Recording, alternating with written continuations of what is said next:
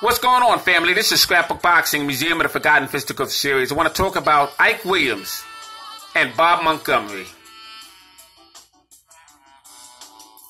You see, August 4th, 1947, Philadelphia's Municipal Stadium treated a crowd to one of the greatest lightweight championship matches in boxing history. And I want to discuss that fight right here with you on the Museum of the Forgotten Fisticuffs series. What a fight. What a night.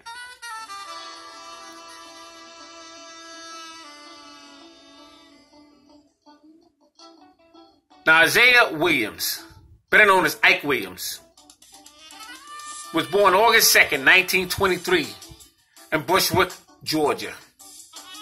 He died September 5th, 1994. He was 71 years of age at the time of his death. He resided in Los Angeles, California. He stood 5 foot 9 inches and he had a 68-inch reach. He was an orthodox master boxer with power in either hand. Now, Ike Williams had total fights, 154 bouts, 125 wins, 60 knockouts, 24 losses, and 5 draws. He was inducted into the International Boxing Hall of Fame in 1995. Ike Williams was a lightweight champion from Trenton, New Jersey, originally Bushwick, Georgia. And unfortunately, he was found dead in his apartment. The police detective Kelly Cooper stated that the former lightweight champion, Isaiah Williams, apparently died of natural causes. Now, Ike was 71 years of age at the time of his death. I had the pleasure of meeting Ike Williams more than 10 occasions. And I got to tell you, Ike Williams was a humanitarian, but he was a hell of a fighter. And many conversations that Ike Williams and I had was not only about his life and his career, but he told me about boxing in general.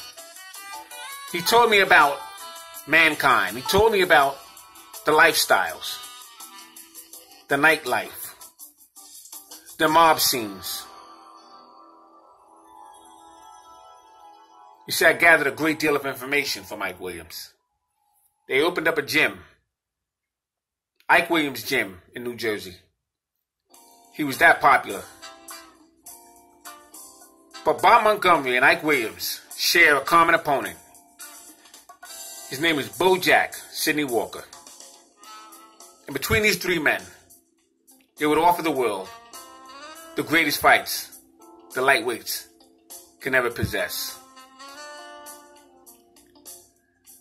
Ike Williams turned professional in 1940, along with future greats such as Jimmy Bivens, Sugar Ray Robinson, Jake LaMotta, as well as Ezzard Charles, among many. But here's ironic. Something that's stuck in my head for a long time. Here you have some great fighters that turned professional in 1940. And all but Jimmy Bivens lost their crown in 1951. You see, Ike Williams would lose his lightweight championship belt to Jimmy Carter in 1951. Williams would be knocked out in the 8th round. Sugar Ray Robinson lost his middleweight championship belt in 1951 to England's Randy Turpin. Ray Robinson would eventually get his belt back in 1951 at the Polo Grounds. Beautiful combinations against the ropes over Randy Turpin in 1951. Jake LaMotta would lose his middleweight championship strap in a St. Valentine's Day Massacre, 13 rounds against the ropes, against Sugar Ray Robinson in 1951. Ezzard Charles was knocked out with a bodacious left hook over Jersey Joe Walcott in 1951. So all these men, besides Jimmy Bivens, who turned pro in 1940, lost their titles in 1951. Phenomenal. Now, Ike Williams worked as a newsboy after his family moved to Trenton where he had several street fights on a corner where he was hustling for his newspaper route. Just to give you a slight background on Ike Williams. He defeated the one-time lightweight champion, Sammy Angot. Now, Sammy Angot was an NBA lightweight champion when he defeated Luther Slugger White. And in 1942, Sammy Angot was scheduled to face Lenny Boom Boom Mancini in defense of his lightweight crown. But he never got that opportunity because of the war.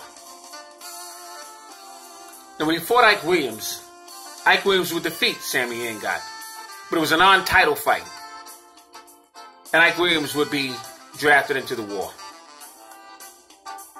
So for the NBA, and a very close lightweight victory, non-title, September 6, 1944. Now, July 21st, 1949, Ike Williams would face an outstanding Mexican fighter by the name of Enrique Bolanos. Now, I gotta tell you, the nephew of Enrique Bolanos, Robert Bolanos, is a stand-up individual. I have so much respect for him.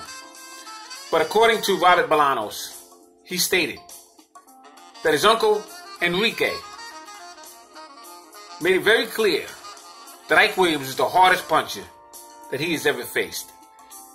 You see, Enrique Bolanos faced Ike Williams 3 separate occasions. Enrique Bolanos had a fighting career record, 79 wins, 22 losses, 5 draws. He was born August 24th, 1924. He stood 5'1.5 inches. He had a 72-inch reach. And he fought the original Golden Boy, Art Aragon, and Chico Villar, just to name a few. But Enrique Bolanos was an outstanding fighter. I have him in my top 20 greatest Mexican fighters of all times. He's a phenomenal fighter, Enrique Bolanos. Salute to him.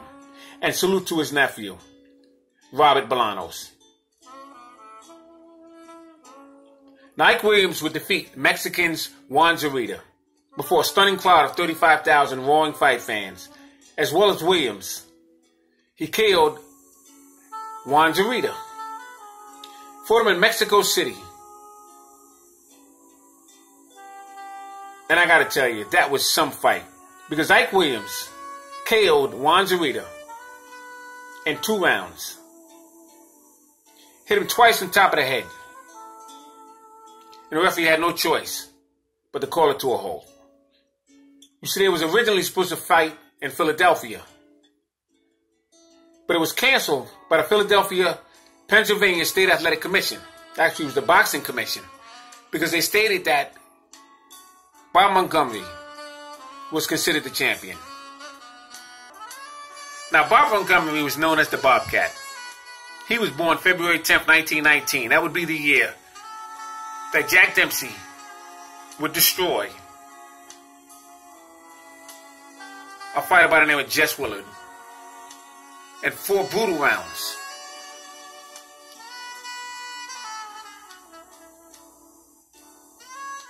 And Bout Montgomery was some fighter. He was born in Sumter, South Carolina, and he was introduced to the Boxing Hall of Fame as well. He died August 25th, 1998. He was 79 years of age at the time of his death. He resided in Philadelphia, Pennsylvania. I have met Bout Montgomery several times as well. He himself told me several stories. I learned a great deal of what I know from Bout Montgomery as well. Salute to Bout Montgomery. He stood 5'7.5 inches and had a 70-inch reach. He was a two-fisted orthodox boxer who ran from no one. Bout Montgomery was known as the Bobcat, and he moved to Philadelphia in 1934. He became a puller, where he would separate laundry, tons of laundry, and he would distribute them, the colored and the fabrics, into different large machines. Now, Montgomery started training at the Slaughterhouse Gym on 8th Street and Girard Avenue. Bout went undefeated in his first 23 fights, with a record of 22-0. He won a Pennsylvania State Lightweight Championship for Mike Evans. Fought him October 24th, 1939 in Philadelphia, Pennsylvania. Bob lost a 10-round unanimous decision to former lightweight champion Lou Jenkins. And Lou Jenkins would take the lightweight championship crown from Lou Ambers. Lou Ambers took the title away from Henry Armstrong, who took the title away from him. A long history in that lightweight division. But on September 16th, 1940, before a crowd of 12,900 fight fans at the Scrapbook Park in Philadelphia, the Bobcat was down for the count of 9. Bob defeated Julian Colin 3 times, January 20th, 1941, at the Broadway Arena located in Brooklyn, New York. June 21st, 1947, Chicago Stadium, as well as October 24th, 1941. Now, Bob lost to former lightweight champion Sammy Angot by a 10-round split decision at the Scrapbook Park, July 7th, 1942. In 1942, he would also face Maxie Shapiro. He would win one and lose one. Maxie Shapiro was an outstanding Jewish fighter. Fought 7 world champions in his career. He was trained by an old friend of mine by the name of Teddy. Maxie Shapiro himself was some fighter. On May 21st, 1943, the great Bojack lost a 15-round decision. Bojack banged Bob Montgomery with constant pressure, bolo punches, non-stop attack. One of the greatest lightweight championship bouts of all times. You see, my dad told me about that fight because he was there. And he told me that it was a standing room. Because the majority of the crowd was standing the entire time. He'd never witnessed a greater fight than a fight between Bojack and Bob Montgomery. Now, these fellas would face each other several times. They would switch belts back and forth. And Bojack would face Bob Montgomery when they were in the military. They would each get $1 and donate their entire purse to the Army and I assume the Navy Relief Fund. And it was one of the greatest lightweight championship bouts of all times. Now, in this particular fight, Bojack had cuts over his eyes. His eyes was basically shut. Montgomery had cuts over his eyes as well. Bojack took a right to the chin and was dropped to his knees in the 11th round. Now, Bob Montgomery would beat Petey Scalzo in a 6-round TKO, October 25th, 1943, Philadelphia Convention Hall. Scalzo was dropped 3 times. It was for the New York SAC World Lightweight Championship. And you see, Bob Montgomery would also face Ali Stoltz. Now, he was an outstanding fighter. Fought him before a fighting crowd of 10,872. Now, that fight took place in Madison Square Garden. It was a stunning event.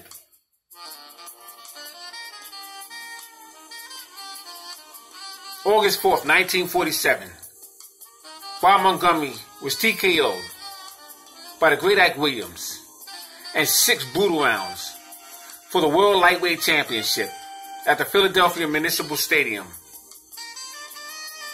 The fight was stopped in his hometown by the referee in 6 rounds. Ike Williams, one of the greatest lightweight champions of all times. I did a video earlier today. Ike Williams was in that video, and I had explained about a well-dressed man Ike Williams was. He took his dressing seriously. He used to shop at Forshine and Stacey Adams shoes. And he would have shiny shoes and a top hat and an overcoat and a 3-piece suit and a pocket watch, handkerchief, everything he needed to what they call sporting life. And you can find Ike Williams in most all nightclubs. And he was the man in Trenton. Bob Montgomery was a little different. He wasn't out as much. He concentrated on training. He was a family man. But these two would get it on August 4th, 1947. And they would both fight Bojack. And between those three men, they would provide the world with the greatest lightweight championship bouts of all times. Salute to Ike Williams and Bob Montgomery. Thanks for listening. This is Scrapbook Boxing, stated that all great fights and all great fighters will never be forgotten on my channel. When you want to talk about great fights, don't leave out Ike Williams and Bob Montgomery.